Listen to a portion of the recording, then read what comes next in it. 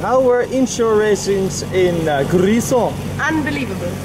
We had a really good race. We had a great start and we managed to be, I think, third or fourth on the mark. I'm fourth on the mark, so excellent for us. Great upwind speed. Mark was on the helm today and he had a really good day. We are in the groove. We're kind of in the groove. Yesterday we had a 6th place, today a 5th place. The team is getting better and better and we hope that the tour lasts longer than just 1 week.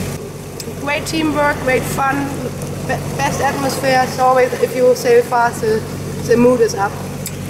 It's the best race we had so far on the Tour de France. Yesterday was the other best one, so now we got even better and we hope to keep it like that. I was on the helm today again. After it was not a long time, but an inshore day again, so that was really cool. And we did pretty good. We had a good result. We had good upwind speed, and we were really confident in sailing again. Yeah, it was fun. It was fun to do. It was fun to sail, and it was a good day. We went fast, and it was nice.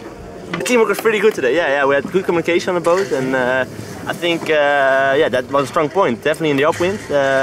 We were struggling a little bit in the downwind. No, not struggling, but we could have been better, and the upwind was really good. Good communication, keep going up the speed, and actually going faster than most of the pros, which is always nice.